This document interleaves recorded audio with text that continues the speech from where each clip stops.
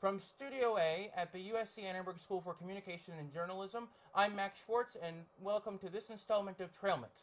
Today in studio, I have candidate for United States Senate on the Republican side, Duf Sundheim. Thank you very much, Mr. Sundheim, for coming. It's a pleasure to have you in studio today.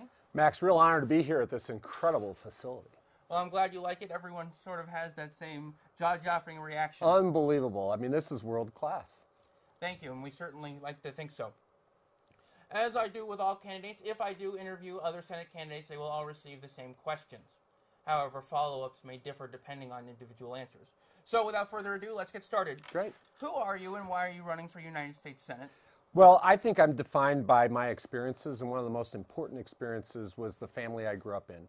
When I was back in Illinois, I grew up about 100 miles east of where Ronald Reagan grew up. Things went really well for me. I was a college quarterback, had a lead in the senior class play, so on the outside, things looked really good.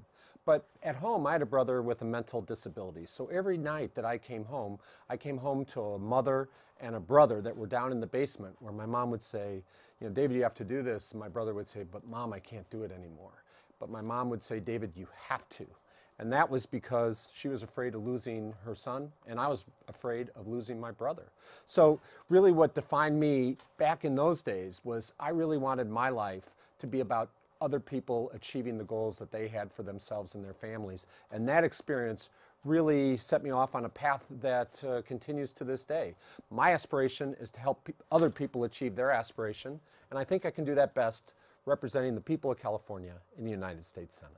Why represent them? Why helping, or why Californians from Washington? Why not Californians from California? Well, I think that really we have a fundamental breakdown in our system right now in Washington, and I am a federal court-approved mediator. I'm a state court volunteer settlement judge. I have the ability to bring people together that haven't been able to solve problems on their own. A lot of the cases I get have been languishing in the courts, sometimes for 3 and 4 years, and about 70–80% of the time, in one day, I'm able to develop a solution.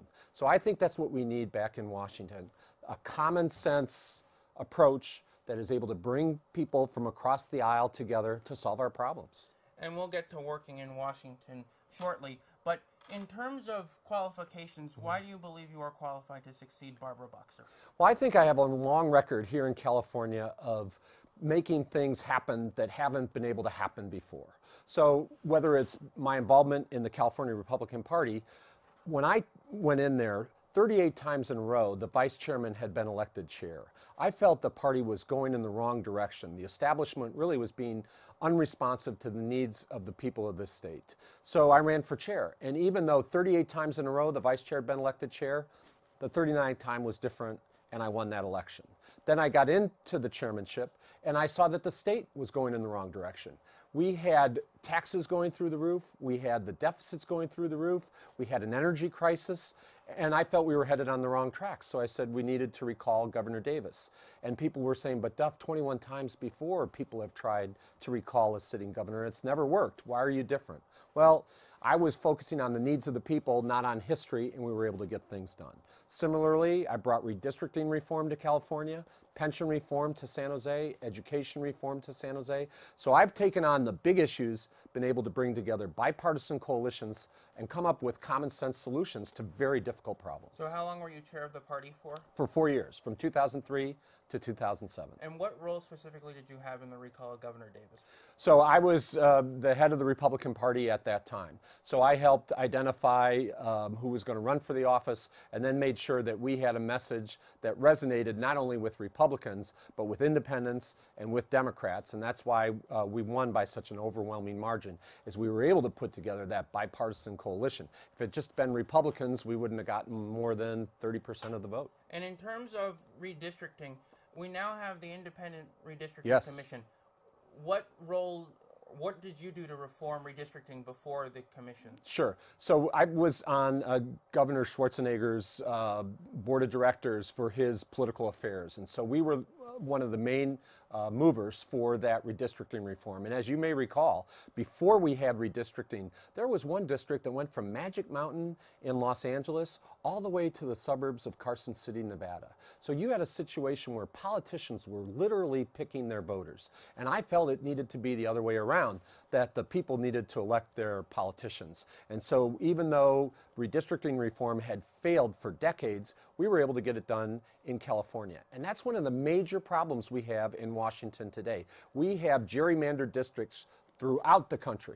And so as a member of the United States Senate, I will advocate for that type of redistricting reform throughout the United States. So were you involved in putting forth our independent redistricting commission? I wasn't exactly involved in the constitution of the redistricting commission. I was involved in the initiative that provided for that commission to have the authority that it does. And in terms of redistricting, the Supreme Court has said that the redistricting commissions are legal. So is Yes. that something you'd like to see all states to adopt? I think we need to, because right now the main elections for way too many districts is in the first round. And so if it's a Democratic-leaning district, the person that's the most liberal is going to win that seat. If it's in a Republican-leaning district, it's going to be the most conservative. And what I wanted to do is, if that is a liberal district, great. If it's a conservative district, great. But it should represent the views of that entire district, not just 10 or 15% of the district, which is what happens today. And moving on now, talking about the entire district, which would be, in this case, the state of California. Yes. Senator Boxer is a very important person in Washington, and she's very vocal on the issue of environmental protection and climate change. What will you do, or what sort of role will you have in trying to fill her shoes? Right. Well, I think you're right. I think she was a very vocal person in Washington. We have a lot of vocal people in Washington, both on the Democrat and the Republican side. I hope the standard I'm measured against is effective. How much am I able to get done? Not just advocating for certain things, but actually getting the legislation done. How will you be able to get things done? What's your method of action to try to get things done and fill her shoes? Well, I think, I've shown that at all different levels. I worked with Mayor Reed, a Democrat, on pension reform, and we were able to put together an initiative that received the support of 70% of the voters in San Jose. So, and on the redistricting measure, again, that was a bipartisan effort. So I think I'm the only candidate in this race that has a strong record of bringing people from across the aisle to accomplish common sense things that matter to the people of the state. So your method is bipartisanship? Well, I think it's common sense solutions. And common sense crosses ideological boundaries. Right now, Washington is locked down on both sides. The Democrats are locked together in one group, the Republicans are locked together in one group. And that's what I face in mediation all the time. And they're banging heads against each other. And the way you solve that problem is finding a common sense solution that moves things forward, not to the right, not to the left, but forward. And that's what leadership is all about. We've done that throughout our history. It's time for us to do that again. And on the environmental issue, do you believe in climate change? I think man is making a contribution to the problems that we're having in terms of our climate. But we're going down the wrong path, because what we're saying is that we need to do less. I mean, if you look at Kamala Harris, she said the answer to the water crisis is more conservation. I don't believe that. I believe the answer doesn't lie in some bureaucrat's office 3,000 miles away. I believe it lies in the hearts and in the imagination of the people. Is there a role for government? Is there a role for regulators? Absolutely. But we've been a leader not by the government bureaucrats that we appoint. We've been leaders because of the innovations and the changes that we've made consistently throughout our history, whether it's the Wright brothers or whether it's computers and Steve Jobs. And what we're trying to do now is we're saying we can't solve this environmental problem through innovation. I just don't believe that's true. I think we can solve this problem. What's your specific plan for the environment and combating climate change, especially because it's such a big issue here in California? Right. Well, we need new laws. You know, right now what you have is the executive branch stepping in because Congress isn't acting. You have the Supreme Court on not an environmental laws necessarily, but in too many areas stepping in because the legislature isn't acting. You know, the first article of our Constitution is the legislative branch. It is the most important branch. But our environmental laws are 30, 40 years old. I mean, they were probably written on typewriters. So what we need is modern rules that understand where we are today and provide for the flexibility and the changes that are going to come in the next 10 years. And if we don't make that legislative change, we're going to allow the regulators to continue to have primary responsibility. And they're having responsibility without a legislative base underneath them. But a lot of people would say that the party that you're running for is out of touch and won't act on climate change because they don't believe in it. How will you convince enough members of the Republican Party to actually reform climate laws or environmental laws if it's not something that they fundamentally believe in? Well, I think what you need to do on any change that you're bringing about, you're not going to bring along everybody. I mean, whether you're a Democrat and you have something where a majority of Republicans are somewhere, you're not going to be able to get every Democrat to go along with you. In terms of Republicans, you don't need everybody. And the great example of that is Republican Senator Vandenberg, who worked with the Truman administration on the Truman Doctrine, the Marshall Plan, and NATO, and really transformed our European foreign policy. But our polarization, as you know, and partisanship is much worse than it was back then. Some would say yes. I think there's some parallels, but notwithstanding, if you do have these two blocks, equally weighted blocks, it really only takes 8 or 9 people of common goodwill to make that change. Yes, in that you'd only need a few Republicans if you got the entire Democratic caucus. But some would say that you're not even going to get any Republicans. Well, I just disagree with that, fundamentally disagree with that. And I think it would be just as unfair to say you're not going to get the support of any Democrats. I think right now we're in the process of where we vilify the Republican Party and the Republicans are vilifying the Democratic Party. I don't think that's constructive. Let's have an honest discussion about where we want this country to be in 5 or 10 years, not the hurts of the past or the disagreements of today, but what do we want to leave for our children? And specifically, though, you haven't touched on any specifics. You just said new laws. What sort of specific new laws would you look into for climate change? Well, sure. For example, we have regulations on smokestacks emissions and all. Those facilities don't exist anymore, right? So what we need to do is say, okay, this is the type of emissions that we currently have. These are the things that they're emitting. And so these are the types of, whether it be CO2, methane, mercury, whatever, we need to have laws that take into account what things currently are. Those laws haven't been rewritten in 20, 30, 40 years. So it's that type of, I don't want to get too technical with your audience, but those are the types of things that you need to look at because that's where the changes are going to occur. And look, in California, we have the California Environmental Quality Act, 40 years old. It's totally out of step with what's going on. Look at our water regulations, totally out of step with what's going on. And you know who gets hurt by this the most? Not the people at the upper income level. It's the millions of Californians in the middle who are having to pay 2.5 times the rest of the state in terms of housing cost, 50% more in terms of energy, and $1 a gallon more in terms of gas. Those are choking the hardworking men and women of this state. Okay, and speaking of the state of California, we're going to move on and come back and localize this now a little bit. Yeah. So the country is currently facing a large sort of racial unrest in terms of the Black Lives Matter movement and all the Republican rhetoric about immigration. What will you do to sort of diffuse this situation about, I guess, all the racial unrest and racial tensions we're currently having? And specifically on immigration reform, where do you stand on that? Sure. Well, there's a lot in that question. So first of all, I've shown a strong history of working in underserved communities, as has my wife. She works with children whose mothers were on drugs when the babies were in utero, and she spends her days up in San Francisco dealing with people that are suffering through those types of problems. I've spent a lot of time in East San Jose, East Palo Alto. East San Jose is primarily a Latino area. East Palo Alto is a little bit more mixed between blacks and Latinos. But what it starts with is listening and understanding what's going on in that community. So I worked on education reform there. For 6 months, I didn't say a word. I just listened to what was going on in the community. And then we brought the people of the community together with the business community and transformed the education system in one of the school districts where we doubled the number of kids on the honor roll.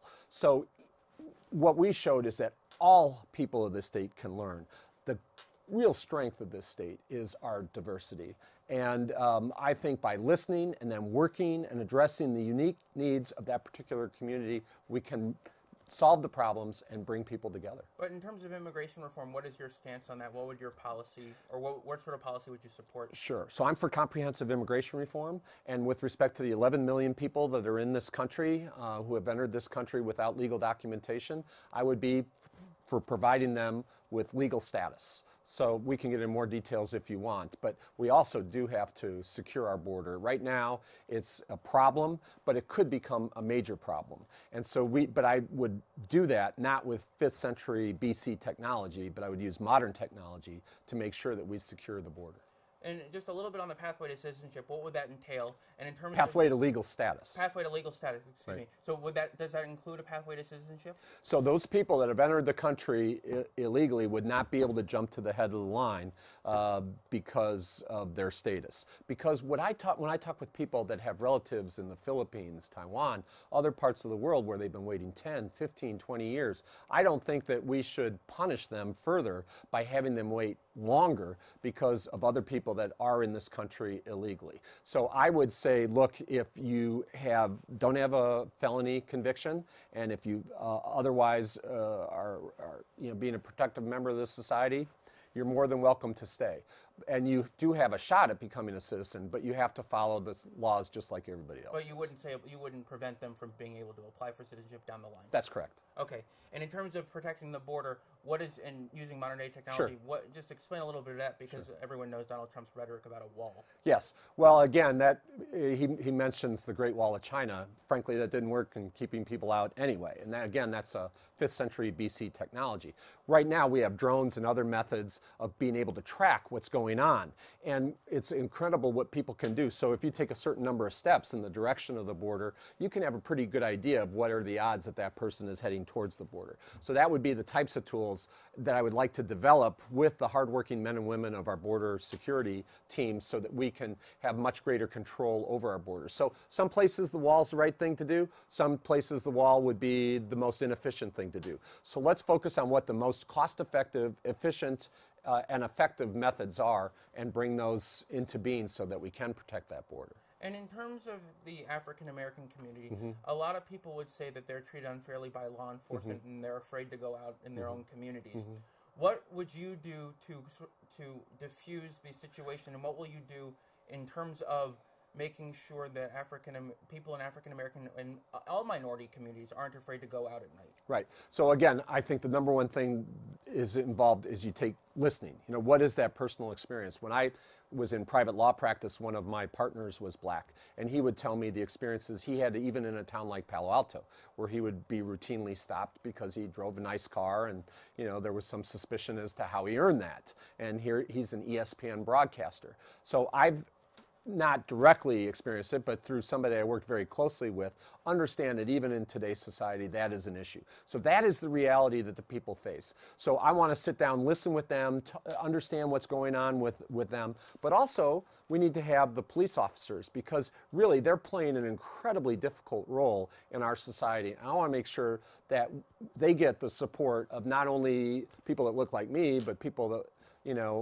look different than me, so that the police are protecting all of us, because that's their role, and I think they take that job very seriously. There are some people that are bad apples, and we need to severely punish the bad apples. But I don't think we should just condemn the entire police force. I think we need to do a much better job of working together, and in some places of the country, that's working out extremely well. In other areas of the country, we have a lot more work to do. In terms of police retraining, because that seems to be a common call for action, would you support and or author comprehensive legislation that would retrain the police officers of this country?